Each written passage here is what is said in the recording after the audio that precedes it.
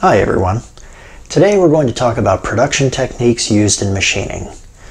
When machining multiple identical parts, it's possible to save a tremendous amount of time by employing just a few basic work holding techniques that eliminate the need to locate each individual piece. After all, the vast majority of machining time is actually spent locating the edges or the center point of your workpiece. By holding your parts in a way that ensures a repeatable location from part to part, you'll only need to find the edges or touch the tool off on the very first part. The techniques I'm about to show you are used extensively in CNC machining, but they're equally useful in manual machining as well. Collet stops are used to set the location of a part along the spindle axis of the lathe. Doing so allows you to rapidly face parts to the same length or machine features with relation to the end of the workpiece. With the help of a collet wrench, the collet stop is threaded tightly into the end of the collet. Then the stop rod is adjusted to allow the desired amount of material to stick out from the collet. Lastly, the jam nut has to be tightened so the stop rod doesn't move while the lathe rotates. In use, the part is placed in the collet tightly against the stop rod, which ensures its location, generally within 0.02 of an inch. It's usually fastest to make facing cuts on one end of each piece just to clean that up. Then you can flip it around, put the machined end against the stop rod, and face the very first piece and measure. That way you know exactly where the stop rod is and therefore where your part is. This also keeps you from having to move the carriage back and forth an excessive number of times. You basically set it in one spot and take all of your cuts. Once that first piece is machined down to length, you know exactly where your target dimension is. You can put all of your other pieces in and face them at that same setting.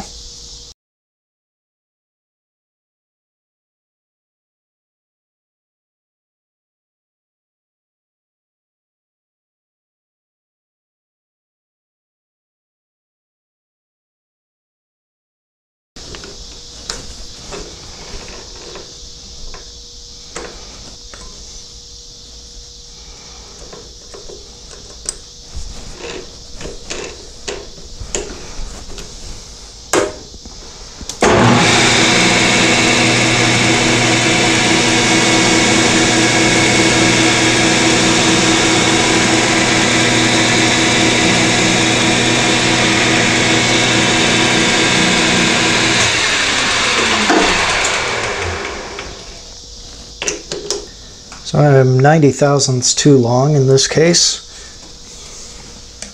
When I made this cut, I zeroed my digital readout. I also didn't move my carriage. So I know that the tip of my tool is still at this face, and I can just move in 90 thousandths and plow that off.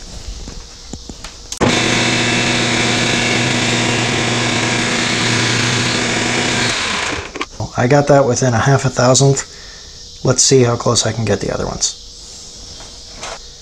There will be a slight amount of variation depending on how tight or loose you make the collet, but most of the time it's pretty consistent.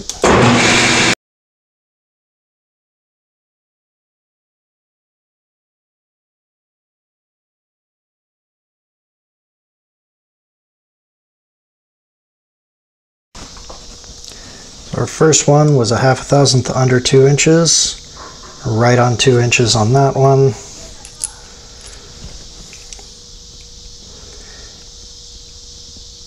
Right on 2 inches on that one.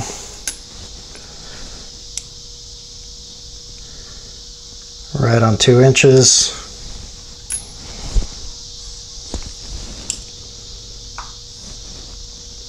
1/2 thousandth under. And this should be our original. Now we're 1/1000th under. So all within a 1/1000th of an inch. And that took maybe in the neighborhood of 5 minutes total machining time.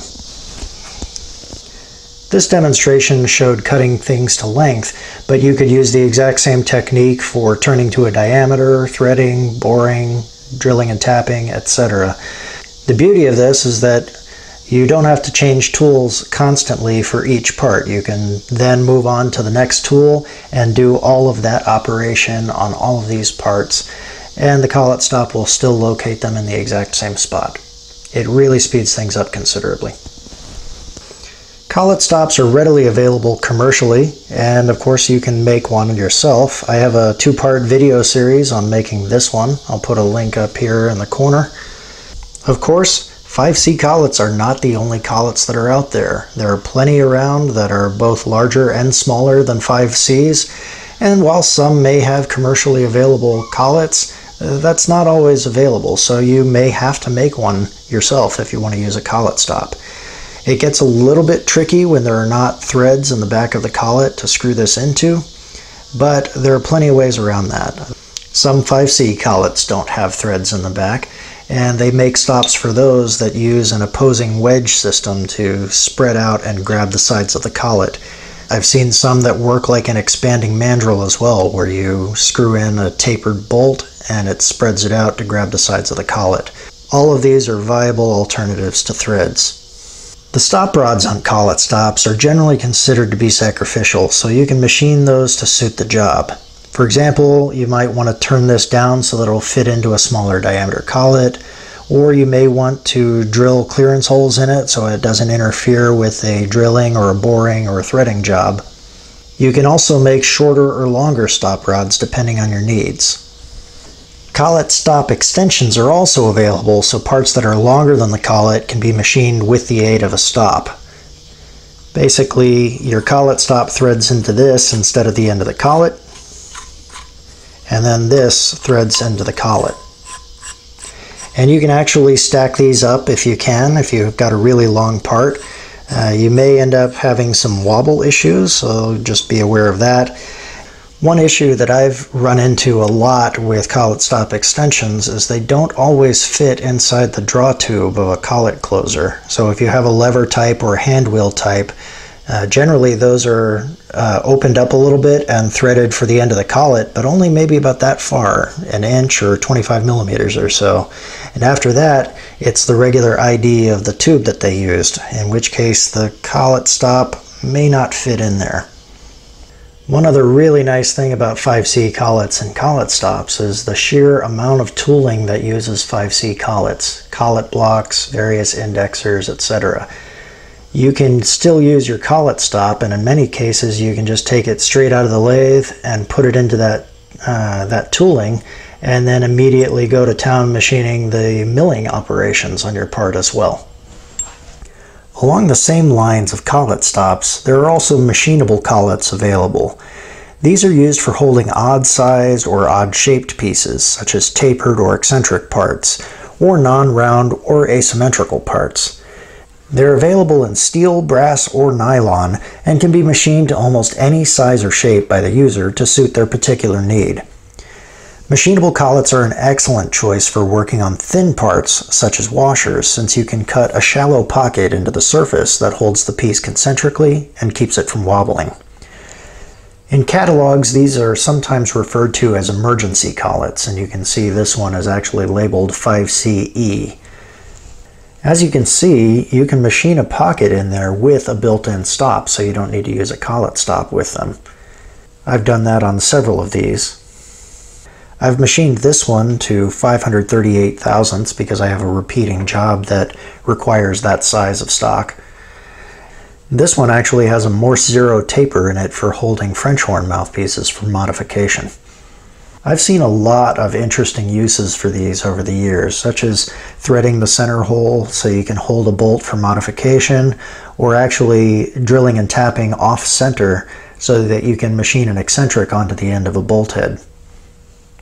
I've seen people who have machined a pocket into the face on a CNC machine so they can hold a small milled part in the lathe for easier turning and boring operations. When you buy these, they come with 3 pins in these little holes. That's so you can place the pins in there and clamp it in the collet chuck, and that loads the collet against them. And then you can go ahead and do all of your machining, and the collet will not be squeezed down too far, which would result in an oversized hole. I actually usually dispense with those pins, and I prefer to put shim stock into the slots instead. That way you can machine it as if it was a solid piece and you don't end up getting these interrupted cuts at each of the slots, which is pretty destructive to drill bits and certainly to carbide tooling. Machinable collets are also available in larger sizes that are normally not able to be held by 5C collets. In catalogs, these are called pot collets, and they're sold in a variety of sizes, 2-inch, 3-inch, 4-inch, I think all the way up to 6 inches. They're machined exactly the same way as a regular machinable collet, and again, I like to put shim stock in the slots just to avoid an interrupted cut. You do have to be careful with these because they're quite massive, and if you turn it at high speeds, they start to open up and your part can come loose. Since the collet is machinable, you can actually stamp in identifying marks in here, so I have this stamped for the part that it's used for. Just like any other 5C collet, you can use this not only in the lathe, but in every fixture that uses 5C collets, such as all the various indexing devices and collet blocks and things like that. When lathe chucks have two-piece jaws, the upper jaw that actually grips the part can be replaced with soft machinable jaws. These are usually made of aluminum because they're easy to machine and tend not to mar the part, but steel jaws are also commonly used when more durability is required, for instance, long production runs. These can be used in many of the same ways as machinable collets, such as holding thin parts that would wobble in standard jaws, but have the added advantage of a much larger work envelope, depending on your chuck size, and the ability to clamp on the inside of a part. Machinable jaws are usually rectangular in shape, however, they're also available in a wedge shape, commonly referred to as pie jaws. The advantage to these is a much larger area of contact with the part, which means better holding power. Soft jaws are available for purchase from many different sources, but can also be made in the shop from any convenient stock. I already have a video on using soft jaws on the lathe, and I don't want to repeat myself too much, so I'll just go ahead and put a card up here in the corner linking to that video. Soft jaws are also available for the mill vise, again, usually in aluminum, but steel is also commonly used when durability is desired. These replace the stock hardened jaws and can be machined to suit the needs of the part. They can hold one large part or several small parts like these. They are a very reliable way of holding round parts vertically due to the greater area of contact on the part that's achieved when a pocket is machined for that particular size of stock. You know that that part is gripping almost 360 degrees around, as opposed to the regular soft jaws where you're gripping on two tiny points. Moreover, since your jaws are machined like this, the part will only fit in straight up and down because that's how the hole was bored. Again, this is as opposed to regular jaws where that part might be straight up and down, or it could be leaning one way or the other. The greatest advantage to soft jaws is the fact that the parts are held in a fixed location. This means that you only need to find the first part you make and all the other ones will be in the same spot. Multiple identical parts can be held together and all features machined in one setup, further reducing machining time. Jaws are available in a variety of thicknesses, widths, and heights to suit the needs of a wide range of parts. Have a relatively tall part? Get some tall jaws. You can get jaws that are 8 or 10 or 12 inches wide instead of the standard 6. There are a lot of vendors out there that sell jaws. These three right here are all bought from different vendors, but you can also make them yourself, and this set down here is made out of a piece of 1-inch by 2-inch aluminum. Of course, if you have a long production run, you may want to buy them or make them out of steel instead of aluminum, since they'll definitely last longer. Another big advantage is shown on these. You can bolt these to the jaw and then make a pass along here and you've got a nice parallel surface to the travel of the table. I've also gone ahead and machined a step right here. Hopefully you can see on camera that this small area here is machined a little bit further back than this shoulder, and that way I have a built-in vise stop. When you're machining a brand new set of these, you need to close them on something other than just the vise jaws themselves. So depending on the part, I'll usually close them onto a parallel, and clamp them tightly, making sure that I'm not going to machine into the parallel. And that way I've got that gap. Now I can machine any little pocket that I want, and I know that the jaws are actually loaded in the correct position and the part's going to fit perfectly when I use it in the vise. You can also hopefully see that I mark which one is the fixed jaw and which is the movable. I've got a F and an M. That way when I'm setting back up after I've torn down the setup and now the job's repeating, I can set these things back up and I know exactly where they were machined.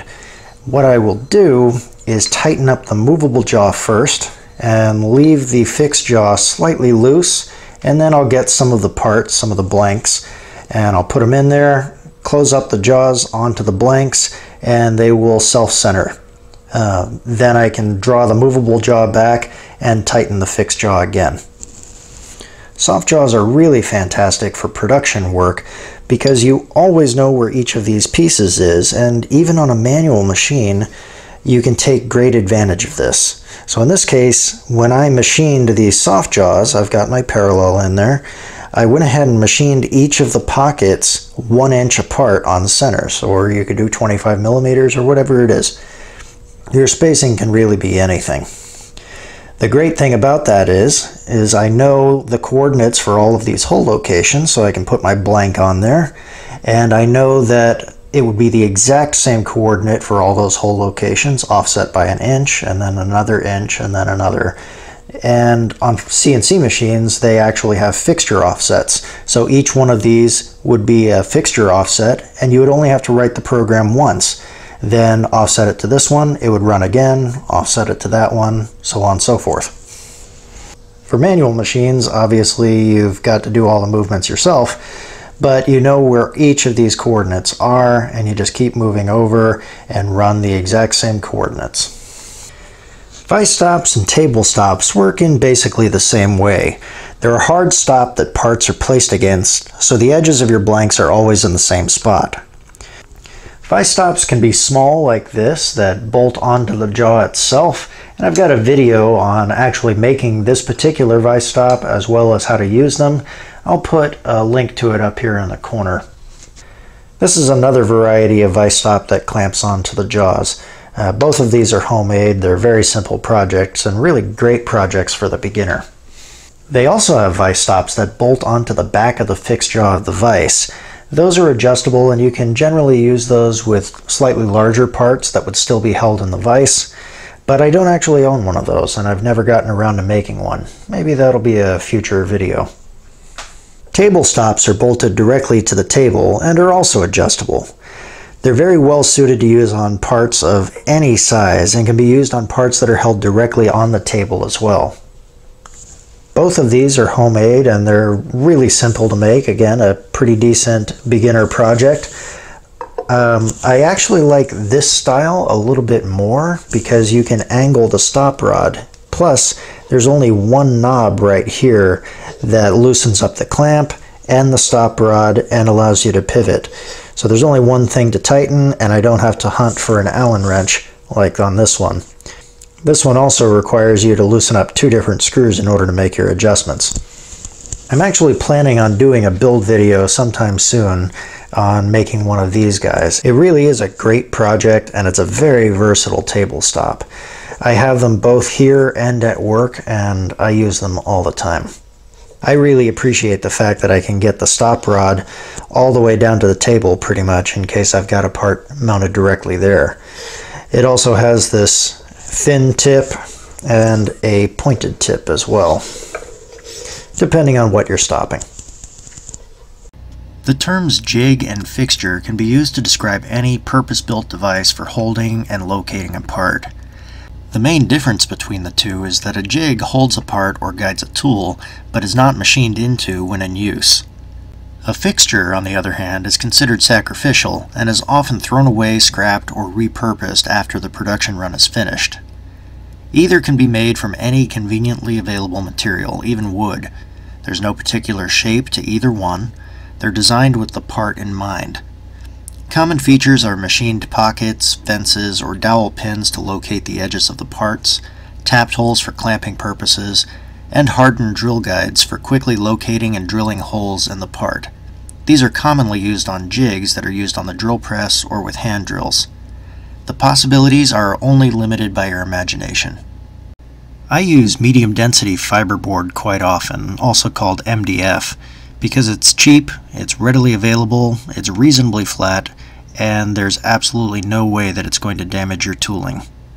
These pictures are great examples of why it works so well for fixtures. You can screw the part directly down to it, you can access and machine all sides, and you can drill or mill into it without worrying about chipping your carbide or breaking a drill or drilling into your table.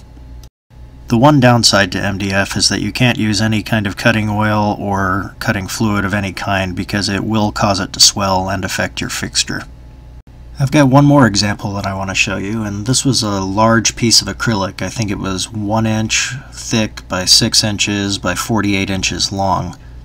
I used T-slot pins to align it in the Y-axis, and then I used a table stop on the end to align it in the X. I had, I believe, 6 of these to do, and it was a project for the local Army Corps of Engineers office that is in partnership with the university. These were used for simulating a lock in a river, and they were injecting some kind of slurry between plates. We went through several iterations, the very last of which was a huge piece of stainless that weighed 900 pounds. Anyway, I hope you enjoyed the video. If you have any questions, please leave them down in the comment section below. Hit the like and subscribe buttons if you haven't already. Thanks for watching, and I'll see you next time.